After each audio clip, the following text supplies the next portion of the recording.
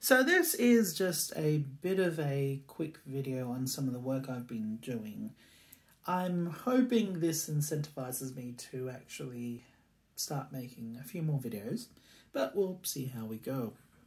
So I thought I'd start off with the Talon extender, or at least the versions I've been working on.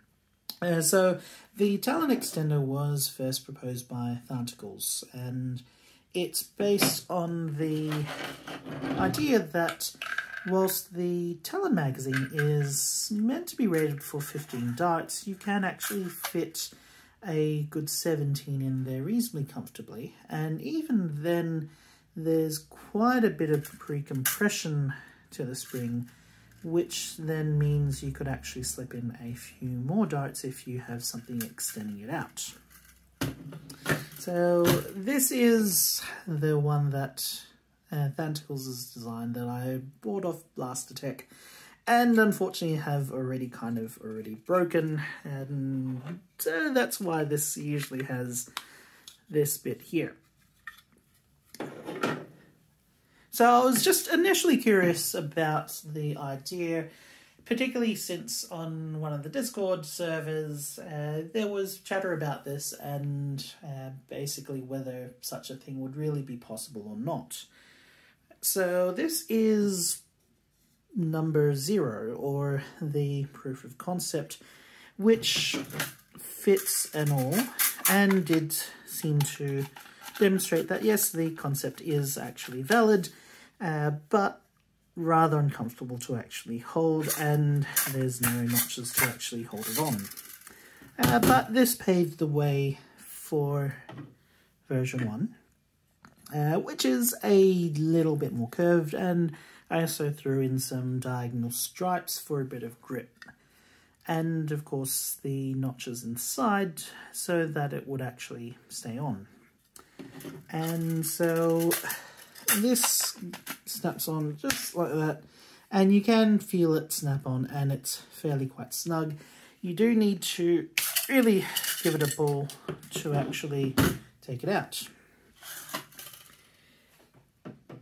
On chatting again with some friends over Discord, there was the suggestion to put on a Ranger plate on the bottom. This then resulted in version 2, where I did a, shall we say, Ranger-inspired plate on the bottom to basically be able to hook it out a bit more quickly. And it admittedly was a bit uninspired, but I just went with some horizontal banding with this. The trouble though was, because this isn't a flat surface, I then needed to print the unit upside down like that, which then meant that the inside suffered a bit, particularly as well I was finding that the follower just didn't really quite seem to want to go through, which then meant I had to do a few revisions, which resulted in version 3. And this one, what I've done is actually printed off in 2 parts. So the main unit still prints from the bottom up like normal, and then the Ranger plate just prints like that. Now, I've actually thankfully got 2 printers, an Ender 3 and an Ender 5 Plus. Also, I'm running 2 different slicing softwares, Simplify 3D and Cura, mainly because I'd actually bought the subscription for Simplify 3D and figured I might as well keep it around. Also, it helps that I don't end up mixing settings between the 2 printers. So what I was finding though was that Simplify 3D seemed to keep the models a little bit more dimensionally accurate, whereas with Cura what I was finding was I was getting problems just at these ridges here, where there'd be a bit more of a curve which would then affect the follower. That said, Simplify 3D doesn't have as many settings when it comes to supports, particularly having roofs on the supports, whereas Cura does. And so whilst I initially printed the two components on the same printer, what I actually found was that it was actually a bit better if I printed the main unit on the Ender 3 and then printed the base plate on the 5 Plus. It did also mean that I could mix and match things color-wise anyway. However, I wasn't quite settled with that. Given this is an exercise in increasing capacity, I then looked at other ways capacity could be increased. This started off first with what I call the +1 follower. So this is a printed follower where it's not exactly all that much shorter and in of itself doesn't add space for an extra dart.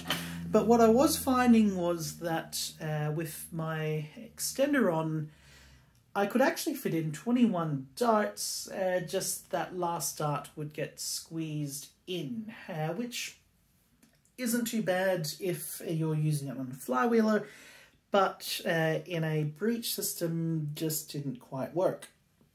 So this frees up just enough space to allow it to fit on comfortably. Of course, I wasn't done there. Next, I thought, I can't really lengthen the spring. It's probably not too practical to make one of my own or find a longer spring. I have katana magazines that aren't really being used. So what if I combine the two together? And this led to what I called the Daikatana extender, which unfortunately I only ever printed one, and I skimped on the settings a bit, which meant that it broke. But standing in for that and a further revision model that I made later down the track is this one, the Darksaber extender. It was a bit of a dead end though. Basically, it did technically work. It managed to hold about 36 darts, just not very well. Particularly it wasn't feeding especially great. Often I had to shake it around or a bit to get it to push the dart up. But it was a bit of a fun, goofy sidestep.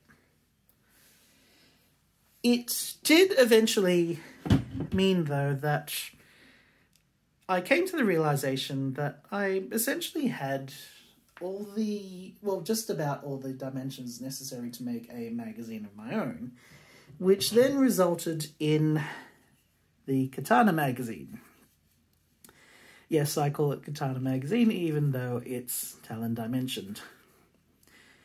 This will be in a different video since there's a whole other range, and I'm actually just printing out the latest revision. But essentially, this follows a similar principle in that this is effectively one big extender, and then I've got the top part, which is all done through a drum spring. But as I said, probably going to be covered in a further video in the future. So that's probably about it for what I've done in terms of extenders. It's something that I'm not actively working on at the moment. I do have a few more ideas of further things that could be done. Things like having the extender itself attached to a retractable line so that when you reload the mag, you just let it drop and it slots back into a holder. The other thought I've been having, and again inspired by PMag, is actually having it slide in rather than press down. But at the moment, I'm a little bit more preoccupied with magazines, and again, that will hopefully be in a future video. So, yeah, I guess that's about it. If you have any questions or any suggestions, please put put it down below. I am actually quite interested in people's thoughts and ideas, since much of the different versions have been shaped by